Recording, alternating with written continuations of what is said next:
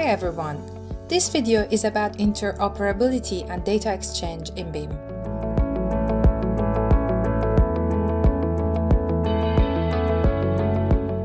Building information modeling is a very beneficial advancement in the built environment sector, as it enables us to create a central model with all project information. However, not all the information is useful for everyone involved in a project. Having access to the required building information and being able to extract the right information from a BIM model is essential. That's why a BIM model requires continuous management and regular maintenance. In a large BIM project, huge number of data is exchanged between various stakeholders and different groups of professionals. Lots of collaboration and file exchange inside each team of professionals and cross-disciplines.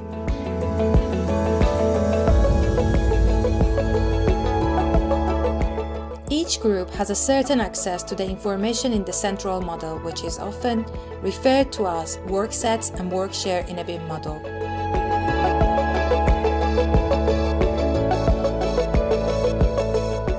Using structured data and sharing the same categories and logics between multiple software applications have created a strong link between different digital tools, which is known as interoperability.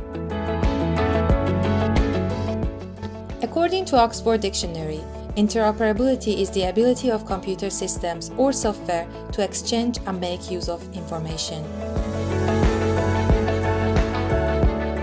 Interoperability among software applications help increase the efficiency of projects and saves time when multiple disciplines are involved in the production of building information and documents. Good interoperability is a plus for every software application that is widely used in the industry.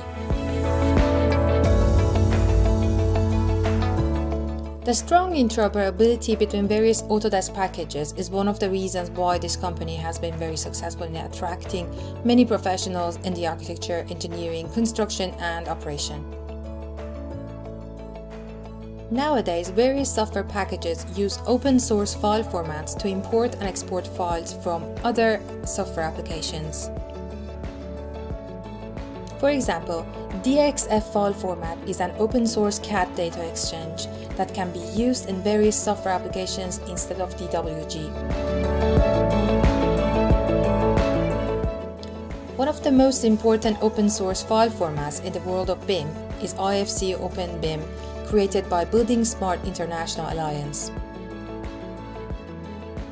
The data in a BIM model can be extracted as an IFC file and then imported into any other BIM tool.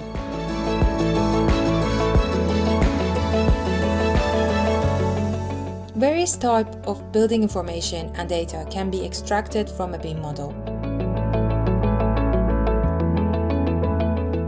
Here I'm going to focus on data extraction from a Revit BIM model as an example. Different CAD formats such as DWG, DXF, DGN, and ACIS can be exported from a Revit model. DWF and DWFX compress CAD files that can be easily shared for further reviews. These file formats can be viewed with free programs such as Autodesk Design Review and do not require the installation of heavy Autodesk applications.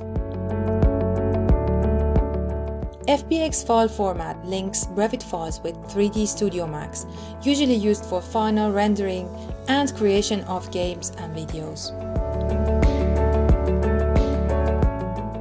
NWC files can be easily imported into Navisworks for incorporation of time dimension into construction projects and production of 4D simulations. As I mentioned earlier, any BIM model can be saved as an open source BIM format called IFC. Revit is one of the 14 Autodesk software packages that support IFC file format. GPXML file format is supported by leading BIM tools including Autodesk, Trimble, Graphisoft, and Bentley.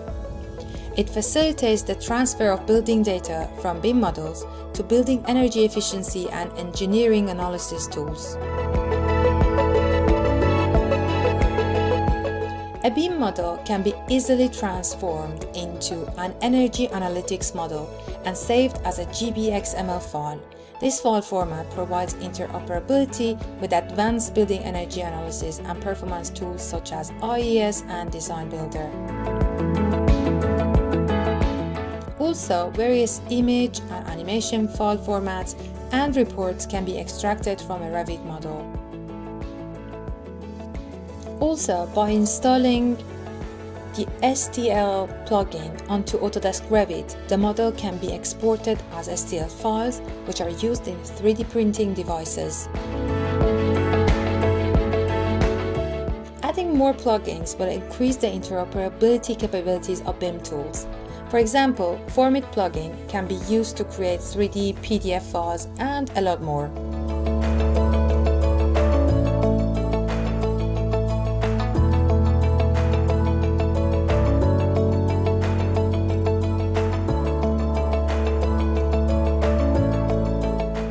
Finally, while we invest lots of time and energy to create a detailed BIM model, we should also improve our data extraction and model documentation skills. Take care!